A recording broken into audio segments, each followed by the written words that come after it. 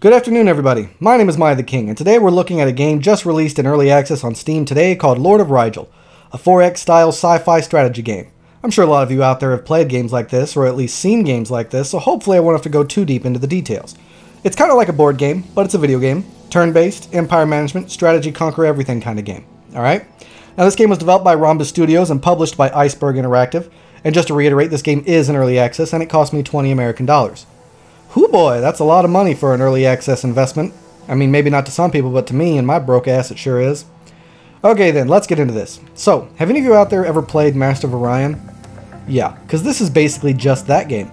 If you've already played Master of Orion and didn't really like it, or you don't want to play it again, then maybe you should just move on to a different video. Don't worry, I'm still going to go into the good points and the bad points about this game, but I cannot progress further until you guys out there understand just how much this game is like compared to Orion, okay?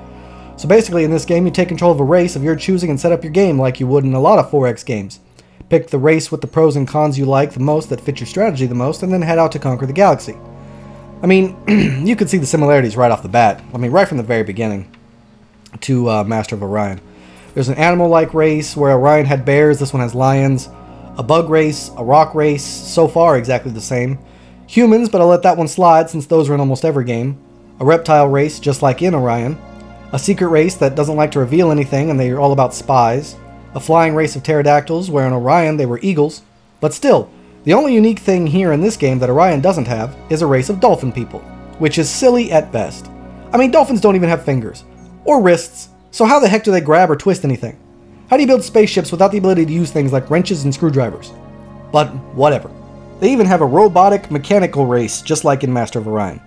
But still, on their own, the races are diverse at least, and some of them are kind of cool, but it's pretty much exactly what you'd expect them to be if you're playing Master of Orion too. Would game devs just please stop screwing around and make a 4X game of Mass Effect already? I mean, these games are already trying to do that anyway, so let's just sign a petition and get EA and BioWare to let someone make a 4X strategy game of Mass Effect. I mean, both these games have the whole operation set up to simulate your own Mass Effect game. The lizardmen who are strong with melee combat and reproduce like crazy, Krogan. Each game has a race that's highly untrustable, those would be the Quarians. Then you've got humans, a bird-like race that's excellent at space combat, the Turians. You've got the bugs that dominate with out-of-control birthing rates, the Rachni. The robots who are overpowered in every way, the Reapers. The race who came first and thinks they're better than everybody else, the Asari. The race that's all about science and technological discovery, the Solarians. See what I mean? Just cut it out and give us the Mass Effect 4X game that we all so desperately want and stop beating around the bush. Okay. Sorry about that little tangent, but I've always noticed that and I just really want a Mass Effect 4X game. But seriously, even down to the research screens, which look identical to the one in Master of Orion, this game has everything like that game copied here. It pretty much has everything the other game has with the exclusion of the cinematic view when you're in space battles. I mean, it even has the Galactic News Network just like the other game. But if you don't know about Master of Orion, let me put it briefly. You control a race in space. Each planet can be colonized, which you have to discover first, obviously. When you go to colonize, you'll get a little cutscene. You then build buildings on that planet to help the people there expand, pay taxes, or build war machines. Then you take warships and troop transports to enemy planets and destroy their fleets in little mini-battles you can watch or control. Then have your troops invade the planet and take it over, rinse and repeat. You can also just bomb the planet to dust, or research a deadly plague that you can then unleash and wipe out all life in the galaxy except for you, all in an attempt to conquer it and win the game yourself. Victory conditions are similar to other games, diplomatic, domination, economic, or some hidden achievement. Okay, most of the strategy, for me at least, is not going bankrupt and having the most planets and the biggest fleets. But now let's go into the good points of the game that actually stood out to me. Sorry if you hear any sound in the background, that would be my cat or my dog, I don't know which, they always pick the time I'm recording to come in here and say hi. The music is nice, although it likes to come and go randomly, but when it's there it is nice.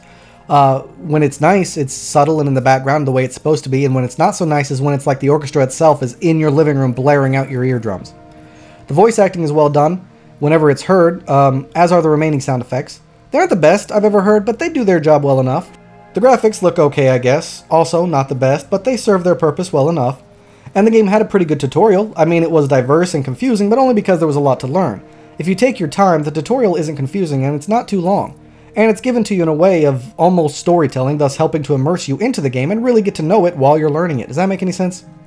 The game overall isn't too difficult to learn, which is good. The gameplay is addictive and engaging, just like most 4X games. You know, you're always waiting to hit that next turn button to move on to the next thing. And honestly, for that price, it's not too bad. I know I ripped on the $20 price tag a bit much earlier, and it might be a little bit much for an early access game, but you got to think about the amount of time you'll be playing this. You know, if you're enjoying it at least. We're talking over 40 hours of gameplay and tons of replayability options here. And that's an early access, so the price tag is not that bad if I'm being honest. But those are the only really good things I have to say about this game. As for the negatives, most of these might not mean much due to the fact that the game is in early access, but I wanted to point them out anyway so you guys have all the facts. The UI, or the user interface, is a little bit broken and confusing. They take a lot of information and jam it in everywhere, thus making all the information smaller and harder to find amongst all the other info scattered about. Plus, the boxes for clicking are a little wonky and off-center. Sometimes your mouse won't click when it's supposed to, or on something because the whole setup is just a bit off. It makes playing this game confusing, even more so than it already was. The stability as a whole is pretty off. By the way, I want to apologize if I sound a bit off. I'm still recovering from a cold, so I'm sorry about that. Anyway, back to what I was saying. The stability as a whole is pretty off. Sometimes the game would freeze or sputter, and by sometimes I mean pretty much every minute. Sometimes things would click or wouldn't click when I wanted them to, and everything is just jumbled together in such a way to make every little act confusing. Why give me 3 different ways to look at my planet? Why not just give me one, since all of them do the exact same thing? It's needlessly confusing, and I hate when developers try to make their game feel more technical and innovative simply by making them more complicated than they need to be and jamming in more information than we need. The universe is kind of unimaginative and boring to look at. The UI is focused in such a way that makes navigating and issuing commands needlessly difficult, and even the space combat and ground combat is pretty boring. Hell, some of the buttons don't even work. I tell my units to explore, and then the next time I click on them to explore, the button is just missing. I tell my units in battle to auto-engage, and they just sit there doing nothing. I try to split up my fleet into multiple fleets for multiple actions, doing exactly what the game told me to do, by the way, and they wouldn't split up. So, as I said earlier, most of the problems with this game is the fact that it's early access and it's not published yet. Overall, it was really hard to review this game, especially when I had to keep comparing it to Master of Orion. As an early access, did anything big enough strike out at me to warrant a non-recommendation? Not really, other than the fact that this is a blatant copy of Master of Orion.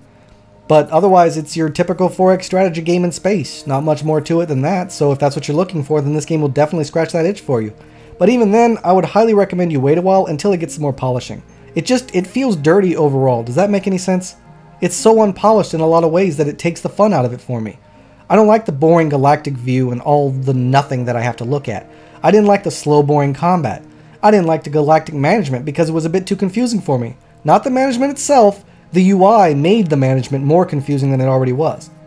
But there were 2 things that I liked that this game did differently from Master of Orion, and it's just these 2 things.